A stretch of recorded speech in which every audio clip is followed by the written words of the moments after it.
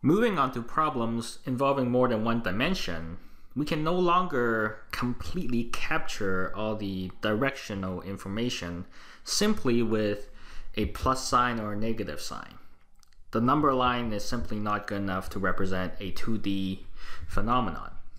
Fortunately, for most of the problems that we'll deal with, the problems can be broken down into two perpendicular axes that can be treated separately. And here I'll show you how we can break a vector down into its quote-unquote orthogonal, meaning 90 degrees, component to do the math separately before putting it all back together again.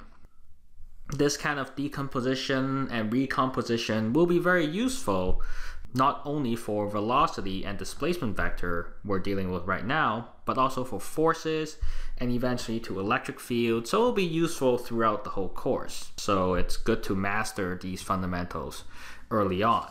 Focusing on the question here, in this case we have two displacement vectors because you start out at the spot and then you walk this way and then you walk the other way, and we want to know how far you are from your beginning. You can clearly see it's a 2D problem because you have north, south, east, west here. And so to represent this symbolically, in terms of our more usual notation, we'll use vector signs on top. So basically we're adding these two displacement vectors to get our overall final resultant vector. We can of course make a nice big scale drawing of the situation and do all the measurement, but we may not always have such precision tools with us. So instead, I'll show you how to do it with a calculator. In fact, this diagram that's given to us may not even be drawn to scale, so we can't measure it directly on there. So the way to approach this is we'll break down the 2D plane into two one-dimensional kind of lines where everything happens. And then we can add them separately along each line.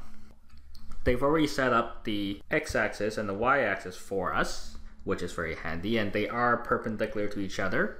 And notice each of these have a 0 point and also a direction where it's positive, which is what's needed to complete our coordinate system. Let's get a bigger diagram here. So then what we're doing is we're taking this vector A and we're breaking it down into something along the y-axis, which such called a y component, so we'll denote it as subscript y, and then another component along the x. So you can see how these two vectors here add up to give me back A again. Similarly, we will do for my B, we'll make a bx and a by.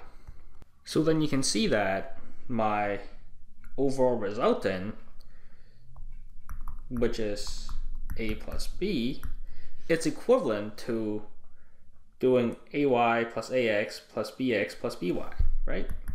In fact, we can make our lives even easier by separating the x and the y completely. In that sense, then each of these will be one-dimensional. So we can say Rx is equal to Ax plus Bx, where Rx is the x component of R, and then Ry is equal to Ay plus By, all vectors, and that's this little itty bitty component there. And since each of these is 1D, we can then represent all our direction with plus or minus. And then we can just add them up like numbers. Let's do that. So the first task at hand is to find out what AX, AY, BX, BY is. So let's sketch this out again here. We have A, and we have AY, AX. And we are given that this angle is 20 degrees. Notice that we've chosen that the axes should be perpendicular so that we end up with a right angle triangle, and so we can use trigonometry. In terms of this 20 degrees here, this side is the opposite, this side is the adjacent, and this side is the hypotenuse. So we can use trigonometry to relate AX to A, which you already know. A was 12 meters. We know that sine of 20 degrees is equal to the opposite over the hypotenuse, which is AX. Now, critical here, just the size of AX, because we're treating these as just lengths along the triangle for now. We'll deal with the direction plus or minus in a little bit. And so solving for the size of AX, we'll get the size of A, which we know as 12 meters, times sine 20 degrees. So that's 12 meters times sine 20 degrees. When you punch in your calculator, make sure your calculator is in degree mode because we're using 20 degrees. And you should get 4.1042 meters. We'll keep a few more digits because we're going to do more calculation with them, so let's not round off too quickly. Okay, so now we have the size of A, but seeing how AX goes to the left, we've defined that to be negative. So the actual AX as a vector is negative 4.1042 meters with the direction put in. So similarly for AY being adjacent, so we use cosine, and the calculator gives us this number. AY is upwards, which we have defined to be positive, so AY as a vector is simply that. So we'll do the same thing for B. B looks like that, and BX goes that way, BY goes that way, and we're told that this angle here is 40 degrees. So in terms of this angle, the Y component is the opposite, whereas the X component is the adjacent. Remember to treat every single triangle separately in terms of naming what's opposite and what's adjacent, because it depends on which angle they end up giving you. The X component is not always sine, and the Y component is not always cosine. It really depends on the specific situation. In this case, we have BX being the adjacent. It's going to use the cosine. This time it's 40 degrees. Again, using the degree mode in your calculator. B we're told is 20 meters. We will get 15.3209 meters. So then BX as a vector going to the left is negative 15.3209. Then BY, very similar situation. Being the opposite, we use the sine 40, giving us 12.856 meters. When including direction downwards, it's negative 12.856 meters.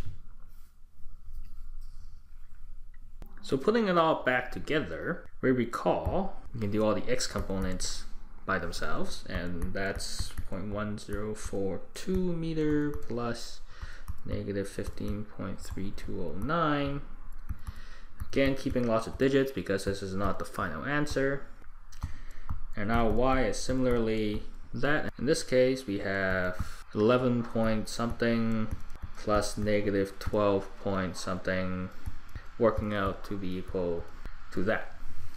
So at this point, it's actually perfectly okay to say that your displacement is 19.4 meters to the west and 1.58 meters to the south.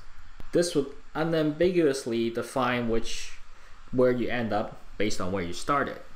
And notice how we didn't use negative sign, we refer back to the real world description of west and south. However, they specifically ask us about how far away and also the compass direction, so we have to put it all back together. What we have worked out is we know that our X goes that way, our Y goes that way, it has a certain size, and what they want is they want the overall R, and also they probably want one of these angles to help define the direction. So first off, we want to find the magnitude of such a vector that's made up of these components.